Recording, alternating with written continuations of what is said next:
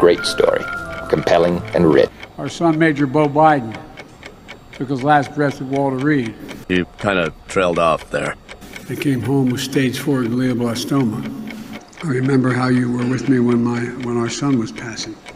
Maybe it's because my deceased son, Bo, when Jill and I lost our son, Bo. I just lost my son, Bo. Today is my son, Bo's birthday. What's that? You've been great stewards of these sacred lands, but I just want you to know, the reason why he's an environmentalist, he married one, otherwise he'd sleep alone.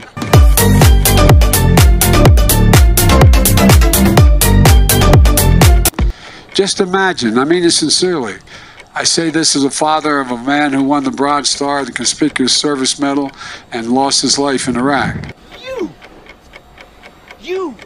I say this as a father of a man who won the Bronze Star, the Conspicuous Service Medal, and lost his life in Iraq.